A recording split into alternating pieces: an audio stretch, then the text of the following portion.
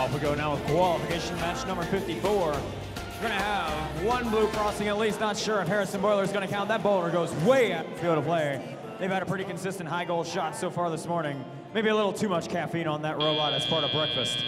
2 minutes and 15 seconds now of driver-controlled action coming your way. Over in the Blue Alliance courtyard, Last Crusaders for the Red Alliance, lining up and gently easing a low boulder shot in.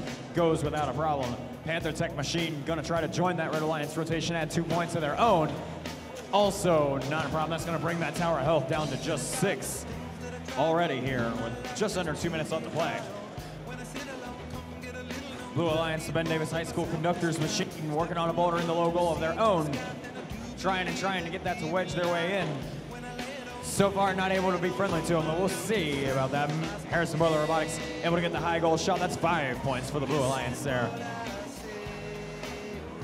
Their alliance partners are the Steamrollers over here. That's a rookie team working on the Sallyport defense. They finally get it to go.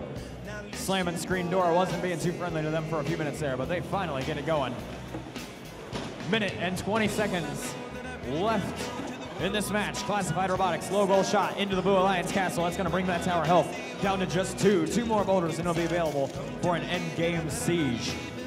Harrison Boiler Robotics slams yet another boulder up into the top of that Red Alliance castle, bringing it down to just 1 unit of health remaining. And if the history of these Blue Alliance machines proves anything, it's that it shouldn't be too difficult to get that last point down.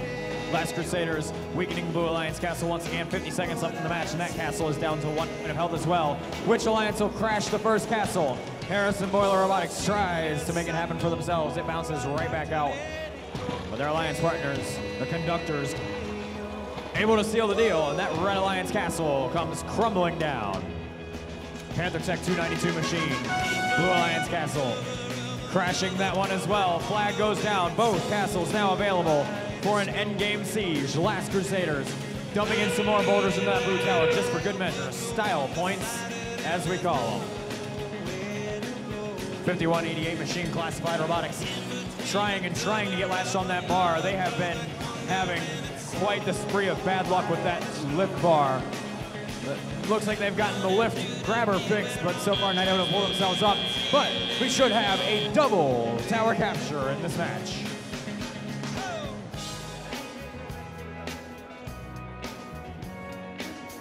Your match 54 scores are official.